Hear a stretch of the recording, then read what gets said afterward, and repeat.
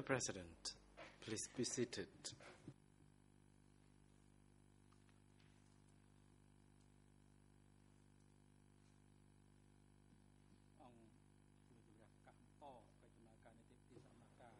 The court is now back in session.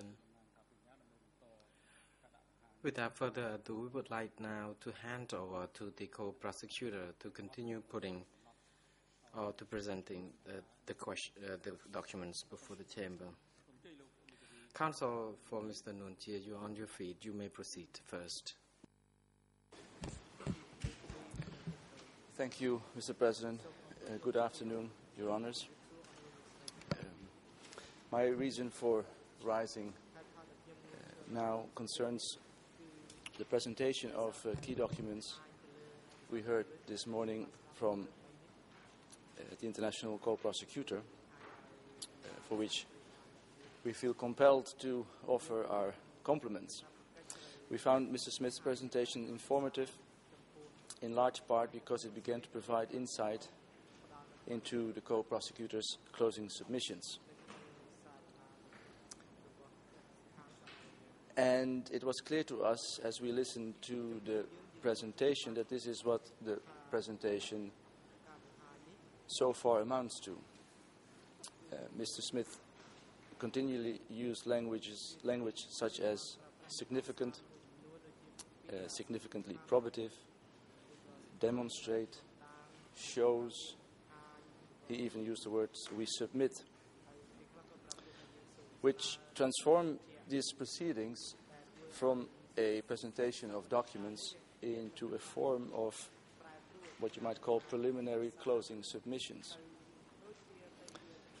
That aspect of the presentation stood, in our opinion, in contrast with the one delivered last week by Mr. Rayner, which, while also in its way dramatic, was limited far more to the content of the documents as such. By virtue of the nature of the argument put forward by the International Co-Prosecutor this morning, and in particular the submissions it contained, we were struck by the importance of this hearing to these proceedings as a whole.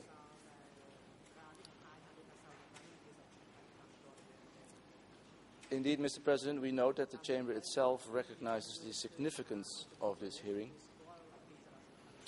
and in particular the importance of the presence of the accused. Having ordered, above the objections of counsel, the appearance in court of Mr. Khieu Samphan during the portion of the document hearing which concerns his role in democratic Kampuchea. We agree wholeheartedly and believe that the presence of our client during the portion of proceedings to concern his role in democratic Kampuchea is equally important.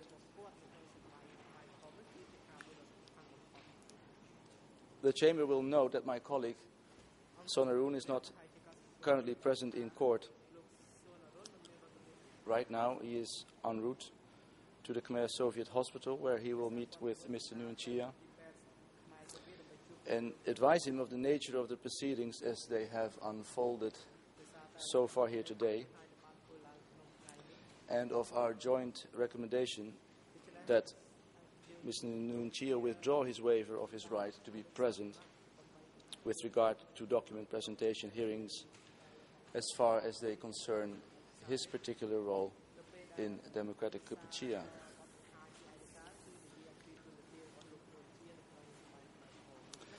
Once Mr. Sonaroon has an opportunity to confer with our client, we are indeed hopeful that Mr. Nuon Chea will be able to give instructions with respect to this hearing. And in that regard, I may note that Sonaroon and I had the opportunity to visit with our client yesterday. And we're not only troubled, but also shocked to find a significant deterioration in his condition from our most recent visit, only 4 days prior, on Friday, January 26.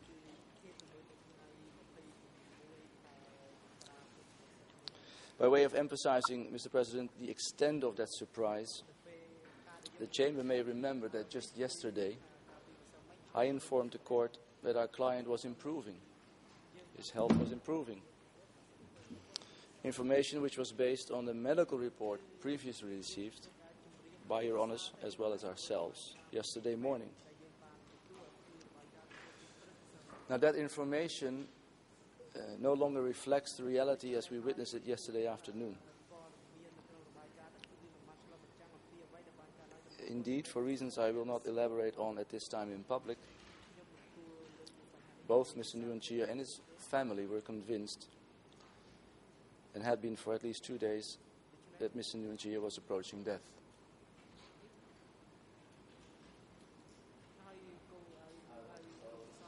I give the Chamber this information at this time primarily to provide context for our client's possible withdrawal of his waiver. Mr. President, Your Honours, we anticipate having an update in that regard this afternoon and will inform the Chamber as soon as we receive instructions from our client, of course assuming he is able to do so. Thank you very much.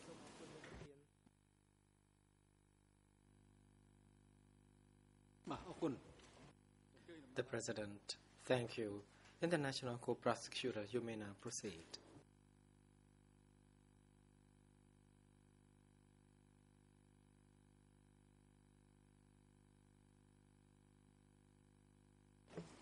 Thank you, Mr. President.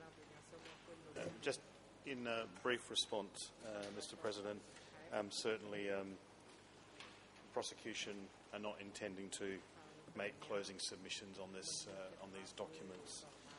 All we aim to do is provide a brief signpost as to the relevance and probative value of the evidence, and certainly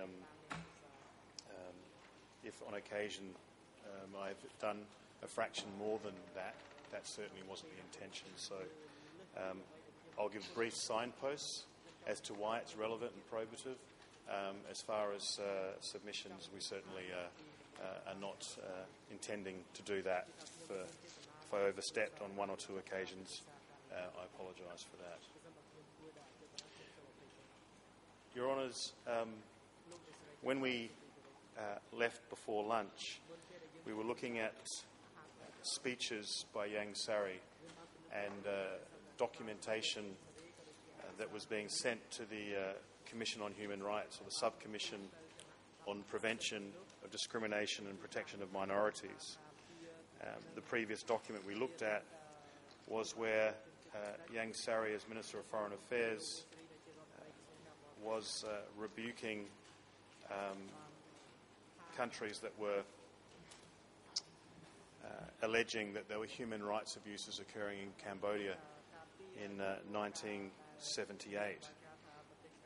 The document we looked at before was dated the 20th of September 1978, and I overlooked this other document, E3/1337, which again is a telegram from the Ministry of Foreign Affairs, the Minister of Foreign Affairs, to the Subcommission on Prevention of Discrimination and Protection of Minorities, rebuking the British government for asking for investigation into crimes occurring in Cambodia at the time. The date of the document is the 13th of June, when the Secretary-General resubmitted or submitted the telegram or the letter from the Ministry of Foreign Affairs, which was dated on the 22nd of April 1978. And I'm looking at the English 0023 5721, Khmer 0033 3906, and French 0023 5729. And the notice is headed from the Secretary-General, question of the violation of human rights and fundamental freedoms in any part of the world, with particular reference to the colonial and other dependent countries and territories. Note by Secretary-General, the Secretary-General has received a note from the Ministry of Foreign Affairs of Democratic Kampuchea dated the 22nd of April 78 with the request that it be circulated in an official document to the competent bodies of the United Nations and all member states. The contents of that communication from the Ministry of Foreign Affairs is then included in this document, and I won't read out all of it, but just a few significant parts that indicate the role that Yang Sari was playing, particularly in that year. At paragraph 2, the letter states, in particular, the propaganda machine of the imperialists, expansionists and annexationists has raised what it calls the human rights issue in its slander and denigration of democratic Kampuchea. This infamous calumny against the people of Kampuchea is no new development and did not take by surprise the people and government of democratic Kampuchea. The imperialists, expansionists and annexationists have conducted their campaigns of denigration against the people of Kampuchea ever since the latter rose up in defiance of their domination, oppression and exploitation. At that time, they not only launched verbal attacks, but also repressed and massacred the people of Kampuchea in an attempt to stifle the latter's struggle. The communication goes on at paragraph 6, where the ministry states, what qualities does the British government presume to have that it plays at being a humanitarian apostle? In reality, the British government represents the British colonialist and imperialist regime, which is known as the most infamous and abject in the history of mankind. The British imperialists and colonialists were extremely barbaric and cruel in the past. Their nature has not changed. They are still extremely barbaric and cruel. They have simply undergone a slight change of face because they no longer have sufficient strength to oppose the immense forces of the peoples of the world. The communication goes on at paragraph 8, where it stated, the British imperialists and the British government give little consideration to the British people. How can they love the people of Kampuchea more than the British people? Can they raise the question of human rights without basing their arguments on the logic of imperialists, exploiters, oppressors and plunderers? The British government has no right to interfere in the internal affairs of democratic Kampuchea. The people and the government of democratic Kampuchea condemn with their last ounce of strength the odious inference of the British government as an affront to the honour and dignity of the Kampuchean people and to the sovereignty of democratic Kampuchea. Further, at paragraph 10, the ministry states, over the past 3 years, the people of Kampuchea have smashed the espionage and subversive activities of the imperialists, expansionists and annexationists and their supporters, together with their attempts to overthrow democratic Kampuchea. The people of Kampuchea have therefore victoriously safeguarded, strengthened, expanded and embellished the power of the worker peasant people. At the same time, the People and Revolutionary Army of Kampuchea have overcome the acts of aggression of all foreign enemies and have defended and fully safeguarded the independence, sovereignty and territorial integrity of democratic Kampuchea. At paragraph 11, progress has also been achieved in building the new society, which is a collective society in accordance with the fundamental aspirations of the people. The old relations of production based on oppression and exploitation have been completely abolished, and the new relations of production based on independence, equality and socialist collectivism have been steadily strengthened and developed. All the forces of production have been liberated.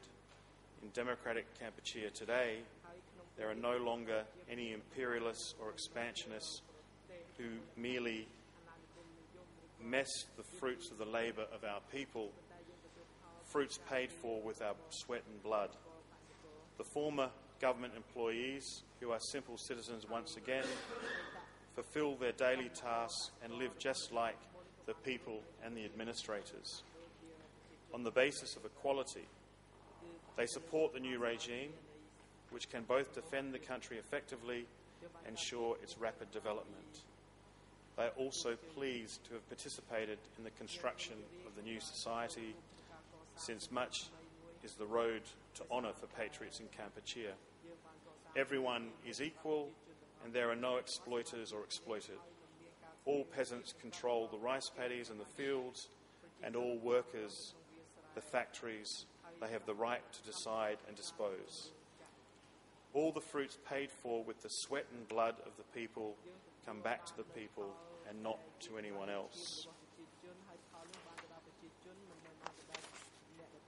Moving to paragraph 13, which is at Khmer 00333917 and French 00235736 and English 00235727, the communication from the Ministry goes on to say, it knows in the mobilisation of national and popular forces, the Government of Democratic Kampuchea has well-defined policies which make a clear distinction between strategic and tactical forces.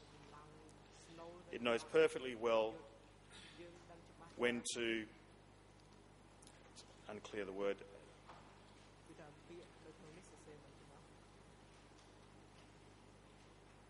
when to struggle with determination and when to unite and when to make concessions and show mercy.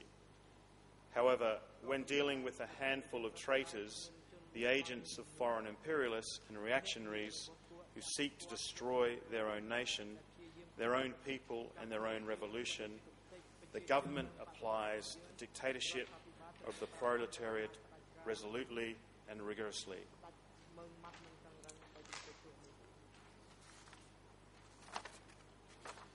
And at paragraph 15, it concludes, it is therefore invaluable the Government of Democratic Kampuchea considers that the United Nations should reject the slander and calumny of the imperialists, and expansionists, annexationists and their supporters against democratic Kampuchea, particularly the interference in the international affairs or internal affairs of democratic Kampuchea on the part of the British government.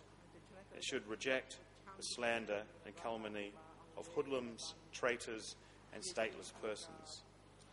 The United Nations should support the efforts of the people of Kampuchea, who are currently struggling to construct a new society where the exploitation of man by man no longer exists and people enjoy genuine rights and freedoms. 4. If there was no genuine rights or freedoms, and if the new regime in Kampuchea were exploiting and oppressing the people, the latter would undoubtedly destroy that regime. Your Honour, that document, that communication helps assist in providing some understanding of the role that Yang Sari played during the DK period. Your Honours, I'd now like to turn to documents that were recovered from the Ministry of Foreign Affairs and provide an insider's account of what was occurring inside Foreign Affairs whilst those statements were being made publicly outside. And if I can refer to E3/522, and this document is entitled The Diary of the Khmer Rouge Foreign Ministry, and it was found, the anonymous document was discovered in early 1979 and this can be found on page 0003239 in the English, by a Cambodian returning to Phnom Penh from the countryside who found it and a number of other documents in a house apparently belonging to Yang Sari.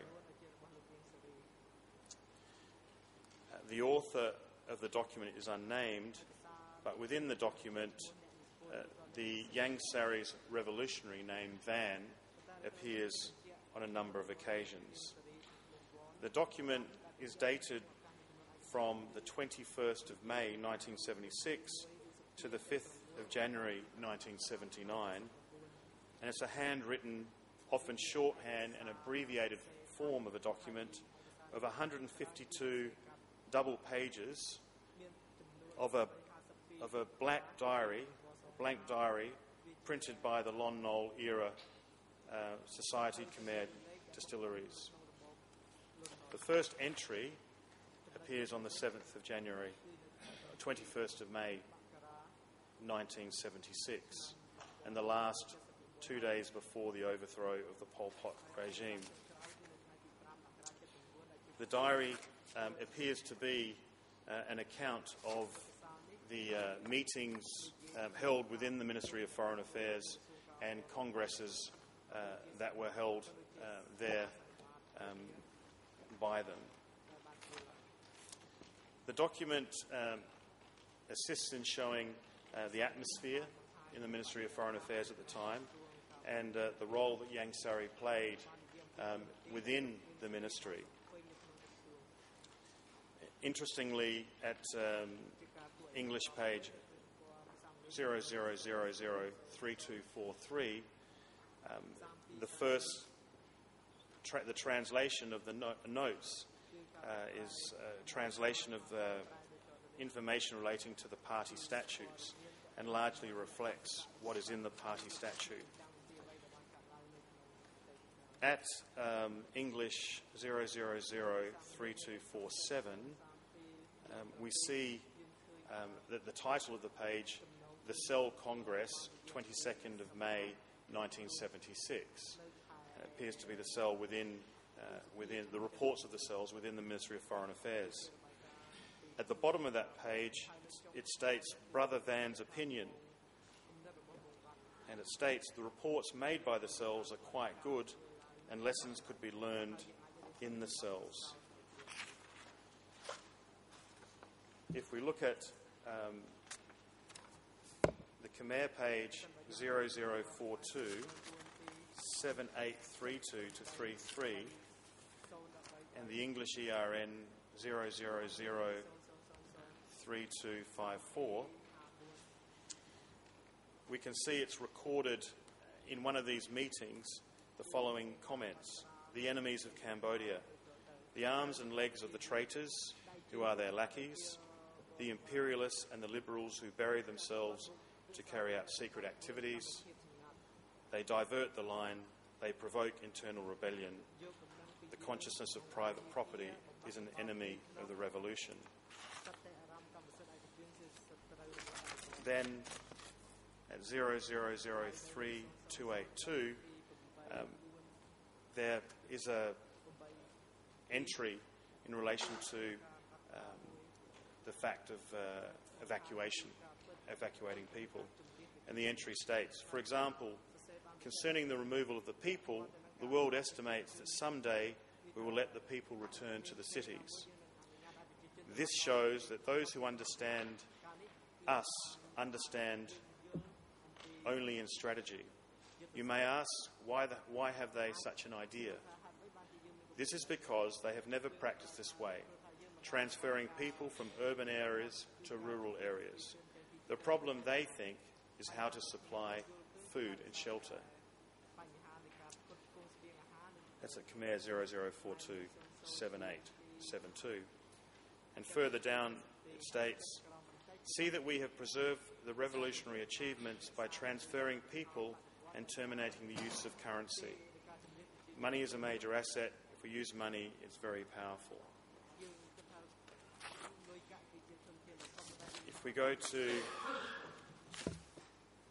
0003216 in the English and 00427921 in the Khmer, we have a title, Van's Comments about Comrade Chame.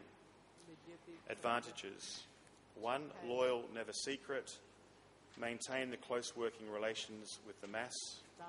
Fulfil the tasks without any conditions. If compared to the socialist revolution, there is still a great lack. Sorry, I'll slow down, Your Honour. At point 2, the leadership behaviour still exercise martial and authoritative with our people, especially with base people. Get rid of the dictatorship and bad-tempered state. At point 4, too independent-minded, especially too free speech when getting furious with someone. They use words of dividing classes into this type or that type. For instance, this is the front group, for example.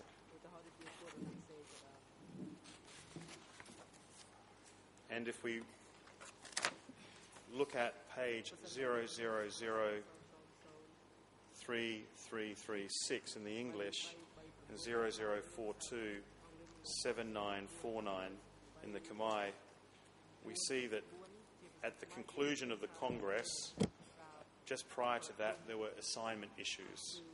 And the Cell Committee of the Ministry state number 1, Brother Van, number 2, Comrade Hong, number 3, Comrade Rune, number 4, Comrade Van, and number 5, Comrade Chime.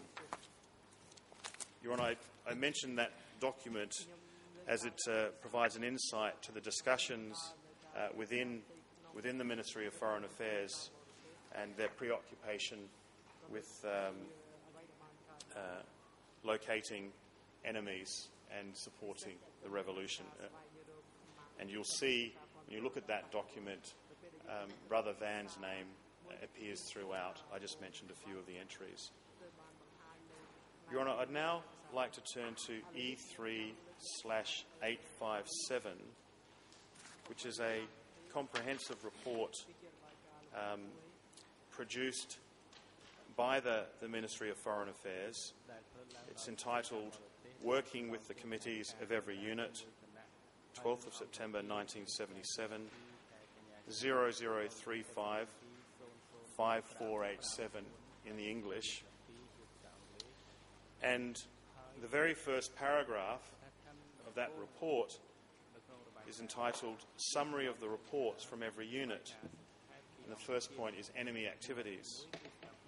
Khmer 00086 707 and French 0081 1327. And I quote, "At our ministry's conference, it was noted that we have basically smashed and swept cleanly away the enemies, who were CIA, KGB, and UN territory swallowers. Basically smashed and swept cleanly away means that the major apparatuses belonging to the enemy who made the plans for and the desire for a coup d'etat to seize state power back from our workers and poor peasants have been smashed and swept cleanly away by us. We achieved unity on this problem of sweeping the enemy cleanly away. In conjunction with this, we achieved unity that the enemy is not yet completely gone from our ministry or from any of its unit organisations. We must therefore continue sweeping cleanly away to make our ministry, like each and every one of its units, immaculate." Further down, just briefly, it states, if we look inside the ministry as a whole, we see that 98% in the ministry as a whole have achieved cleanliness. That is, 98% are good and have an understanding of the problem of sweeping enemies cleanly away. However, another 2% continue to exist who are in the process of conducting activities. Further down, each and every unit of organisation must have a crystal clear perspective and keep constant track of things. We must overcome everything and do whatever needs to be done to prevent this 2% from laying eggs or expanding, because otherwise, whenever there is any little problem, they will provoke contradictions and take the opportunity to break out of the nest and expand over and over from 2 to 3 to 4 to 5%. Therefore, we must encircle, compress and enclose them down so that only 1.5 or 0.5% remains. Your Honours, this document doesn't specifically state at the beginning that it's from Ministry of Foreign Affairs, but it's clear by references within it that that's where it comes from. For example, I quote one reference: "We must raise revolutionary vigilance really high because our ministry has rather a lot of contact with foreigners." Another entry: "The political protocol and secretariat sections have very few workers and peasants." And another section states, example, "The core duties of Office B1 are 4. So it's clear on a read of the document we would submit that it comes from the Ministry of Foreign Affairs. Your Honours, I won't quote any more passages from this document other than to say its purpose seems to, or the content concentrates on targeting enemies and building the socialist revolution. And it's submitted that by that fact, that is evidence, or provides evidence of the role that the Minister of Foreign Affairs, Yang Sari, played during the period. Your Honour, if I can turn your minds to another document, E3/1550. It's a letter contained in a confession of Hugh Nim, alias P. From this document, it appears that Hugh Nim was arrested on the 10th of April 1977. And in that letter, it's addressed at the beginning: "Dear Communist Party of Kampuchea, whom I respect more than my life. Dear Bang Pol, Bang Nguyen, Bang Van, Bang Vaughan, Bang Q, and Comrade Hem."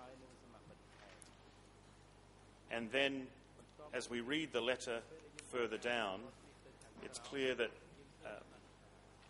Hugh Nim was arrested on this date, and he's pleading to the addressees on the letter for his life.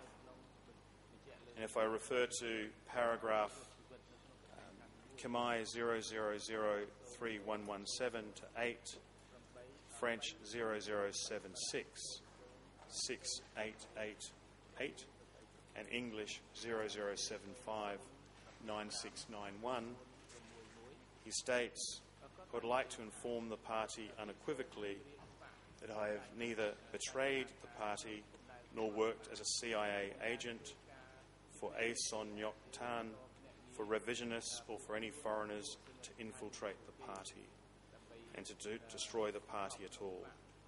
I will maintain such an absolute stance and confession even though the party may kill me." Next paragraph. "First of all, I would like to ask a favour from the party. I will not escape. The party can detain me. However, please do not chain my legs. I cannot get used to it. I have insomnia and hepatitis, so I do not have energy. I ask the party to release. Please consider and grant me this favour. I will not run away. If I did, the party can shoot me down."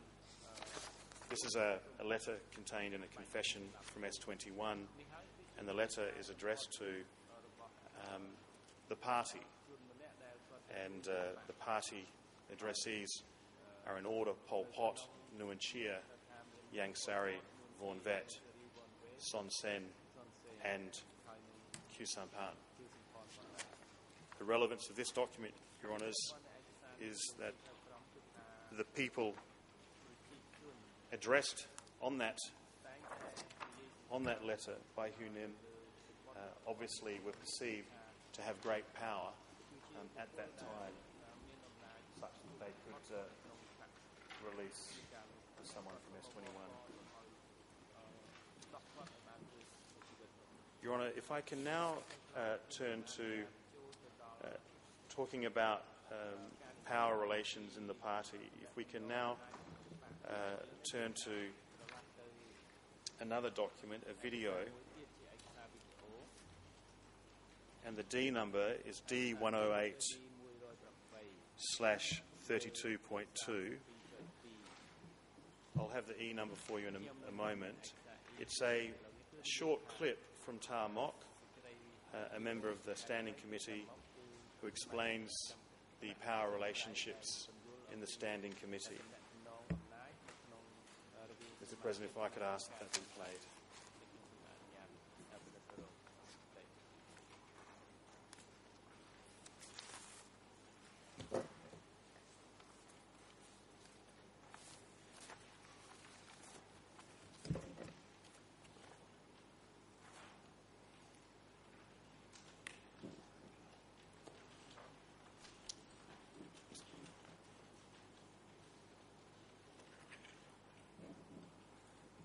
I think the AV, if the AV could play the video, if that's, thank you.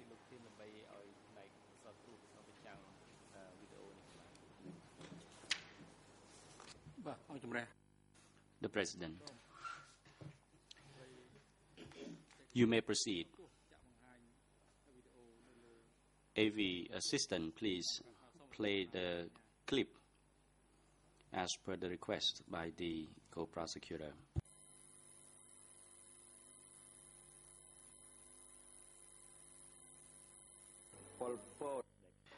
Pol Pot, as I have mentioned, to be responsible for during Democratic Cambodia. 2. Yang Sari, le numéro 3. Nguyen Chia was number 2.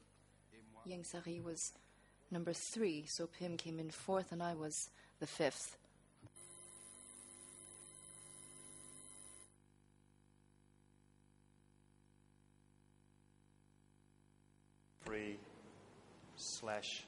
/1547. This is a confession of Meek Tuch, alias Kem. He was the ambassador to Laos, and he was detained at S21. And if we look at the front page of that document, the annotation, it states, the document states, Ambassador to Laos, about personal history of traitorous activities.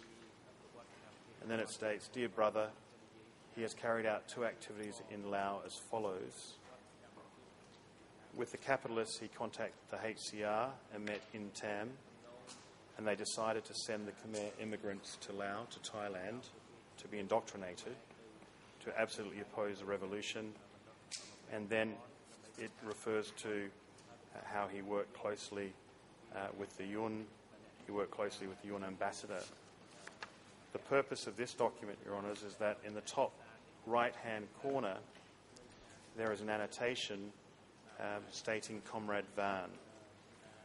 And the relevance of this document is that the ambassador obviously was from the Ministry of Foreign Affairs, and Yang Sari has been advised of that fact, that by this notation that he is in S21, and the further information is being brought to his attention.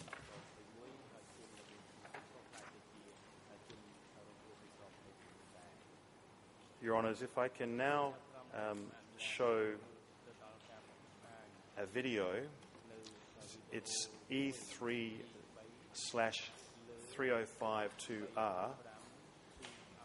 It's a documentary film produced by the Democratic Kampuchea government, and it's showing a CPK rally where you will see Nuanchia, Yang Sari and other leaders on the podium. I would ask that be played. Thank you.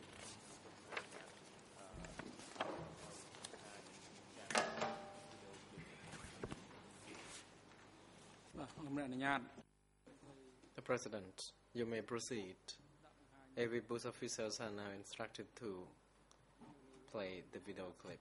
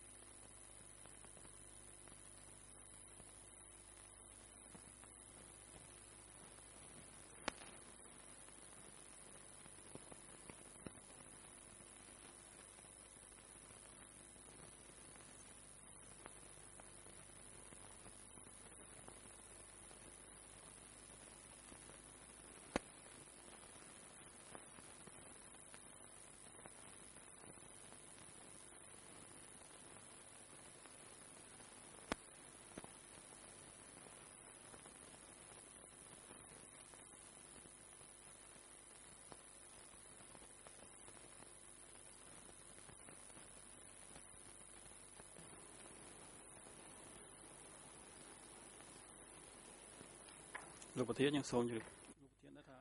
President. Mr. President, I would like to inform you that this video does not have any sound.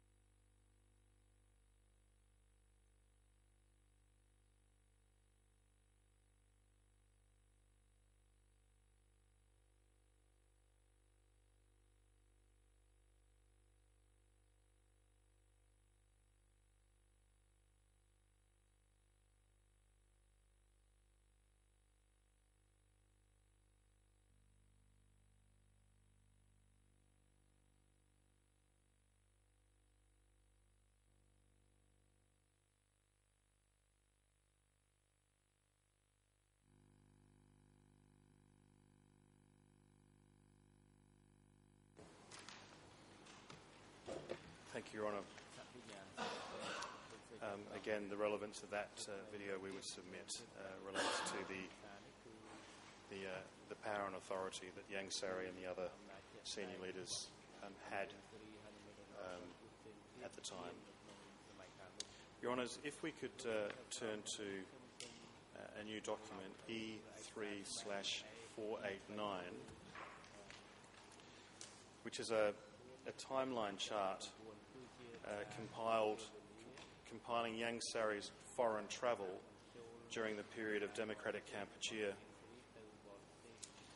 compared with S21 records of arrest and execution of Ministry of Foreign Affairs staff.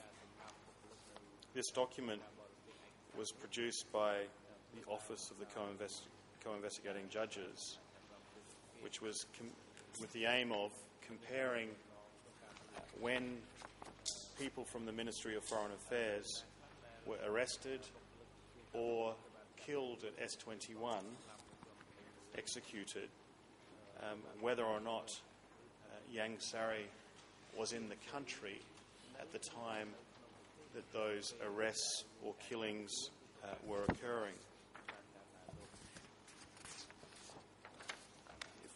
If we can call the chart up on the screen, but just by way of explanation, perhaps I'll just read the first couple of paragraphs of the chart to understand it more. The chart separates themes of evidence, imprisonment and execution with foreign travel of Yang Sari. It's placed on a timeline, and if we can show the timeline on the screen, which begins at the start of the DK period and finishes at the end. In effect, the Office of Co-Investigating Judges analyst used all of the records, all of the documentary records available on the case file relating to absences of Yang Sari out of the country on foreign missions or delegations, against 115 records of foreign ministry staff who were believed to have been imprisoned and executed at S21, and that information is gained from the prisoner lists. The analyst states on this document that 99 imprisonment and 85 execution dates were usable in the timeline chart, as the remaining records contained incomplete dates. The conclusion by the analyst was that the attached timeline does not purport to be an exhaustive list of all foreign travel by Yang Sari, and it should be read in conjunction with any other testimonial evidence from witnesses. But certainly, from what we can see, and perhaps if it can be shown on the screen,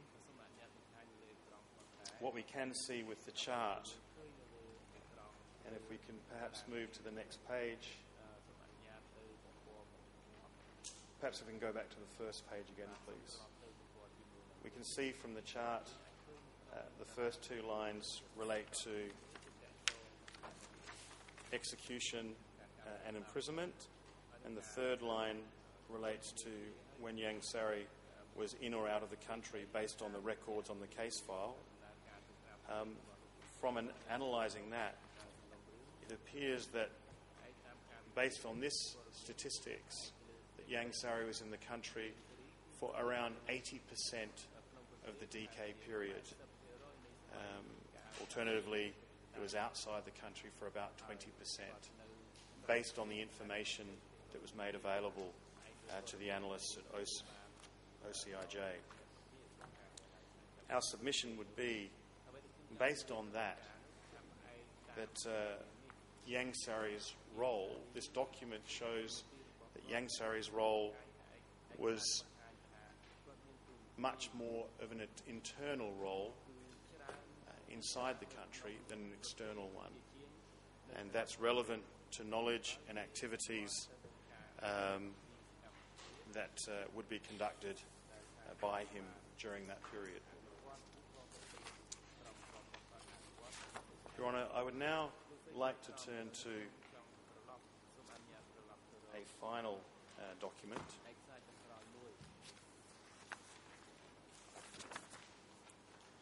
And this is E3/89, and it's an interview with Stephen Hedder and Yang Sari on the 17th of December 1996. And in that interview, he asks Yang Sari a number of questions, but particularly in relation to the policy at the time and his involvement with the policies of the CPK. And in the opening, most general question was put to him by Stephen Hedder on the first page. It's a long question, but it appears to have been understood by Yang Sari. The question from Stephen Hedder is, I want to start with the problem of genocide and ask for your comments on my assessment of this question. Based on the evidence I have seen so far, I believe that there was no plan to commit genocide, but that a genocide took place as a result of a combination of 4 sets of policies and practices.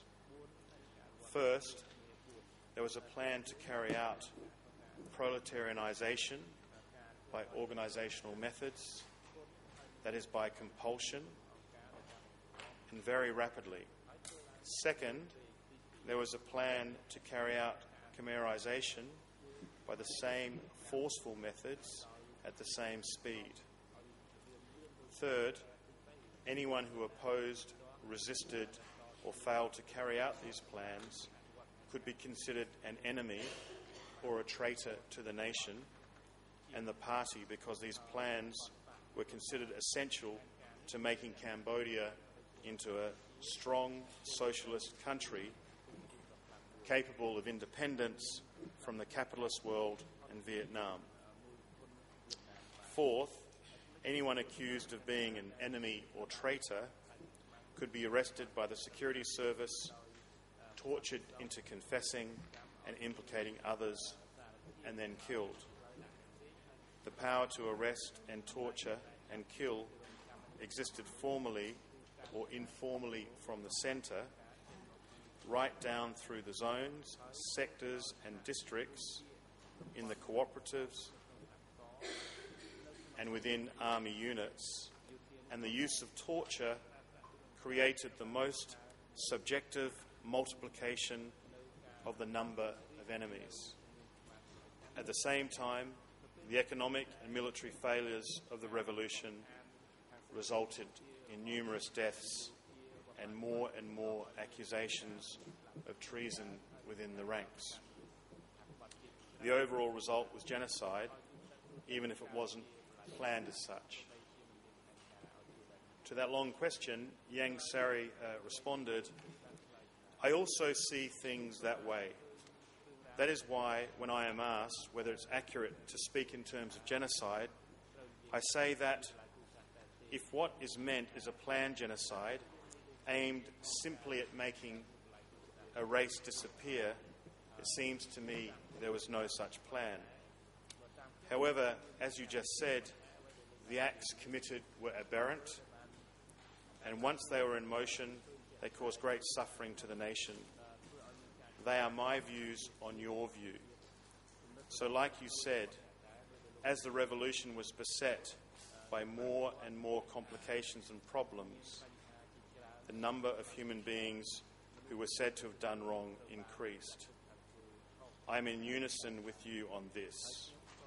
And your 2 points, first, that this was done in order to establish a formidable communist foundation for the country more quickly than on Vietnam, so that Vietnam would not be able to keep up and would not dare to try to take control of Cambodia, are true.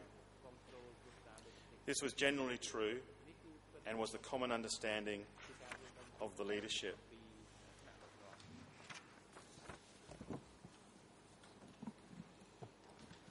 And further discussing the powers of the Standing Committee, Steve Hedder said, "From what point in time was there a decision or an understanding that it was necessary to do things in this manner?" Yang Sari, "It was there right from the time victory was achieved in the 5-year war against aggression. The notion was formulated from that time on. However, it was not until late 1975 that it was really stipulated that it was imperative to go all out to carry out a really fast communisation in order to make it possible for the UN to take impossible for the UN to take Cambodian territory. And that is when the acts that were committed began. However, this idea, the fear of being swallowed up by Vietnam, that Vietnam would come in and take over, had flowed through us since way back then. In fact, when we got involved in the war against the French, this was the idea. This fear that the UN might swallow Cambodia. Nevertheless, we made every effort to maintain solidarity with Vietnam in order to win over French colonisation. So then, Steve Hedder, was there some sort of Central Committee level meeting in late 75 at which certain objectives were set forth in this regard? In September 1975, there was a meeting to decide what we had to do then to keep Vietnam from coming to take control of Cambodia. So was this decided at the Standing Committee level or the Central Committee as a whole? It was only the Standing Committee, not the Central Committee, the Standing Committee. So who was in the Standing Committee then, and who was at the meeting? Virtually all of the Standing Committee were there. Pol Pot, Nguyen Chia, Sao Pim, me, Sun Sen and Ta Mok. Steve Hedder, Ta Mok and Von Vet or not? Von Vet, yes. Steve Hedder and Khieu Samphan, no, but Khieu Samphan was present. Your Honours, thank you for the opportunity today to present some of the documents to the public in a unified manner. We appreciate the opportunity, and that finishes the presentation in relation to Yang Sari.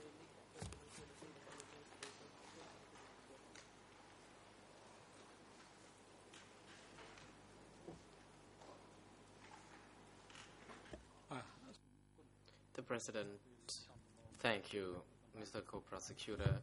And it is now appropriate moment for the adjournment. The Chamber will adjourn, and the next session will be resumed by 15 to 3.